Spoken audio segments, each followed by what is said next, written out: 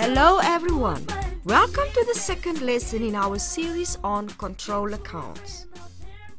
The objectives of the series are to explain the use and advantages of control accounts in a business, to describe and differentiate between the terms debtors control account and creditors control account, and to draw up control accounts from totals in debtors and creditors ledgers. The topic of today's lesson is creditors control account. After watching this video, you should be able to identify different creditors transactions and know how to draw up a creditors control account.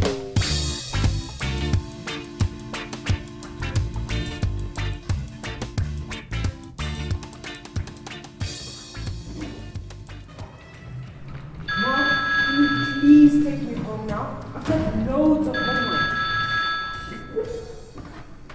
Sarah's Hair Salon, good afternoon.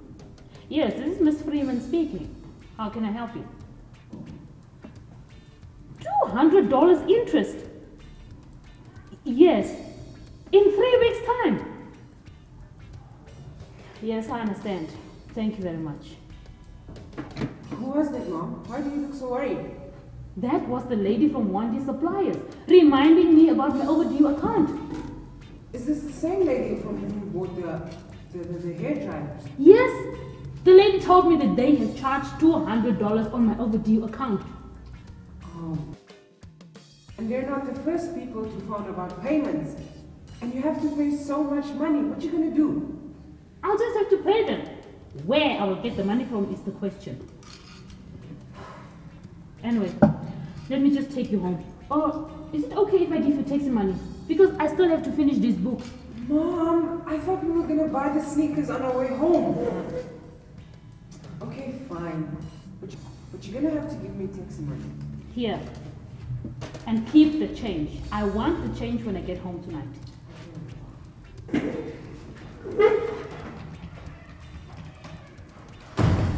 Hi, Paula. Can you come over to the salon? Only one word. Creditors. Okay, we'll see you soon. Bye.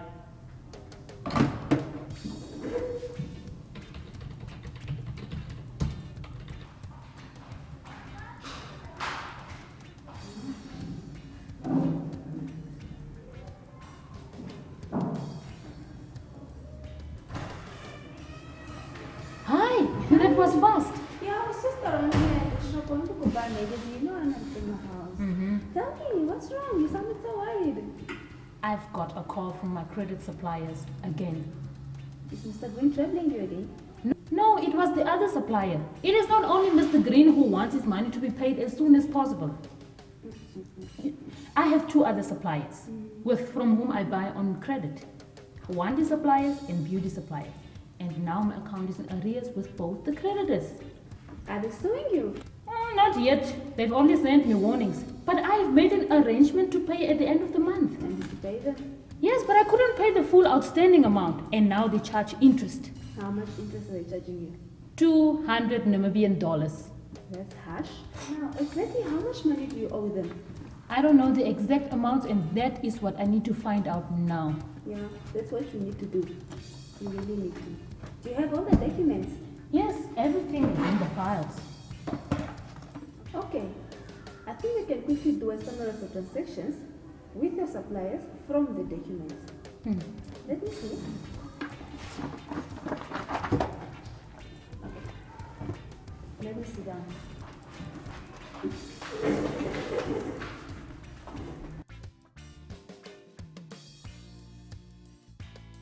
Let's get you water.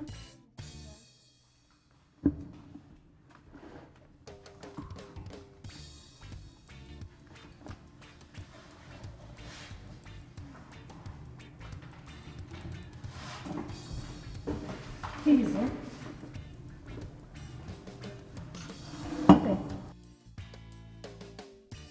Okay, let's see. What documents do you have here? Oh, invoices, credit notes, and even an account statement. Tell me, did you pay anything after you received the statement?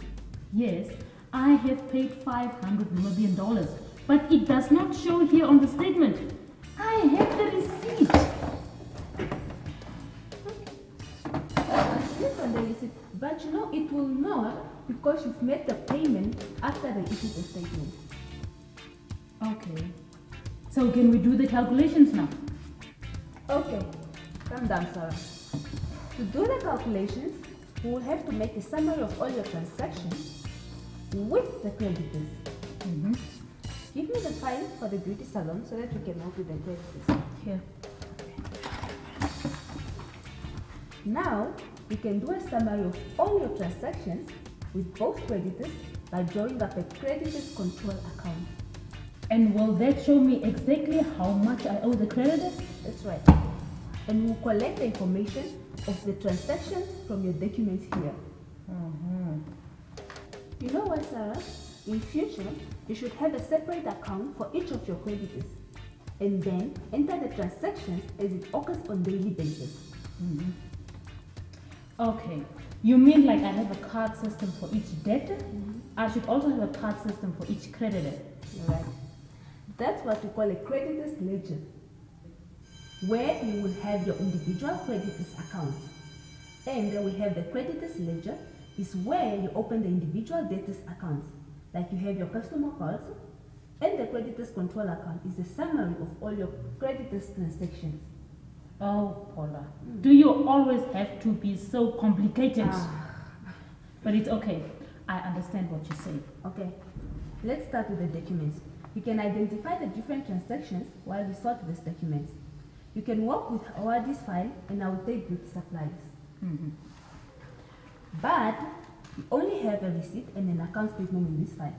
Yes, I did not buy anything from them during this month. I first have to pay my account before they will give me things on credit again. Okay. You also have an account statement in this file. What is the balance on the statement? Oh, okay, let me check quickly. Yeah, $5,673 Namibian dollars and 5 cents. Okay, let me quickly write this down. The balance of Wadi suppliers is $5,673 Namibian dollars and 5 cents. And the balance owed to beauty suppliers is $7,145 Namibian dollars and 83 cents.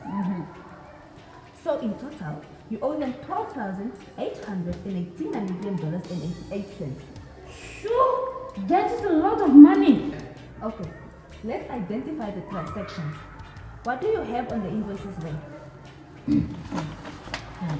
This one is for the curlers and hot brushes that I bought on the 10th of the month.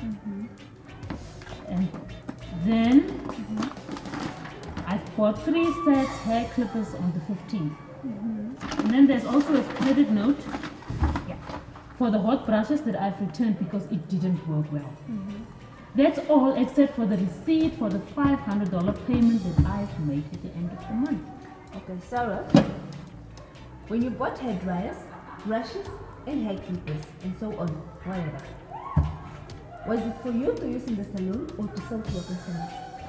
Well, sometimes I bought for use in the salon, but this I bought to sell to my customers. Okay, when you buy goods to sell it is a credit purchase transaction. When you return goods, it's called purchases returns. When you pay your account, it's called creditors payment transaction. When the creditor charges you overdue account with the interest, it's called interest paid. Alright. Now that gives us 4 different transactions. The credit purchases, the purchases returns, the creditors payments, interest charged on overdue account. Now we can draw up the creditors control account. Let's start. The creditors control account has 2 sides, the debit side and the credit side. We credit the creditors account if the amount owing increases and debit the control account when the amount owing decreases. It is also helpful to remember that the creditors account, the creditors control account, is a liability account. It therefore increases on the credit side and decreases on the debit side. What do you think? I think so. Okay. Earlier, we have calculated the creditor's balance at the end of last month. Yes. The balance will enter on the credit side of the account on the first day of the month. Okay. Next, we have to add the amount of the two invoices. $1,875.15 plus $1,600 give you total purchases of $3,475.15. You enter it on the credit side because your account increases. Remember, this is purchases. Next, we enter the information on the credit note.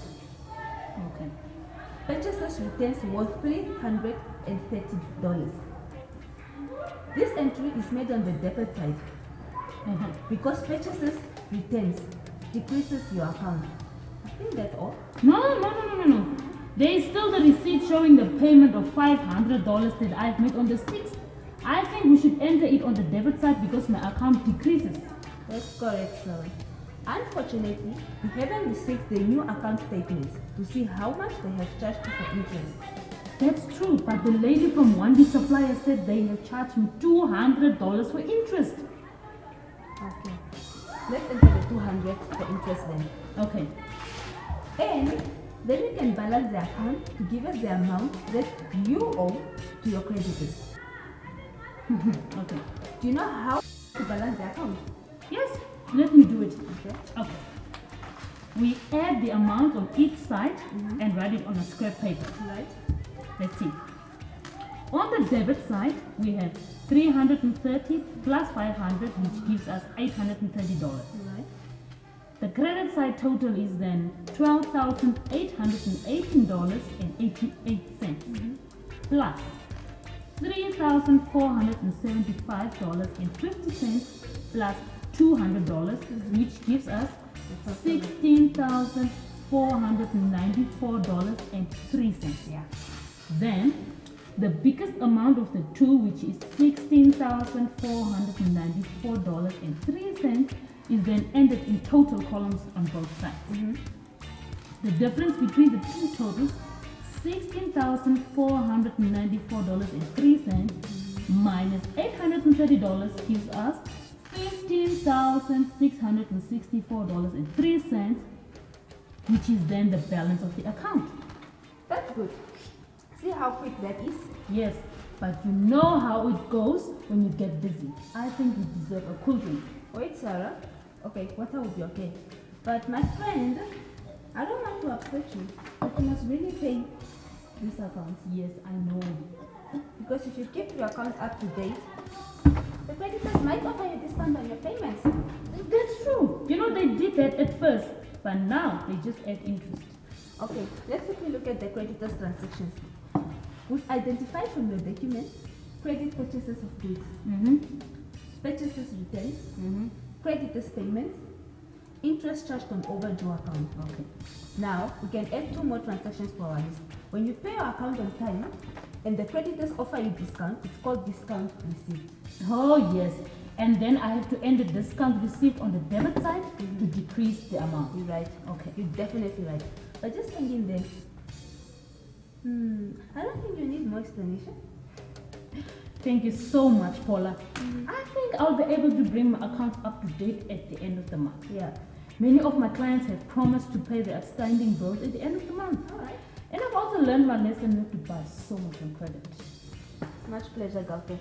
Come, let's go to the coffee shop. My treat. Okay, let's get out of here. Let's summarize what we've learned today. Creditors refer to suppliers to whom the business owes money.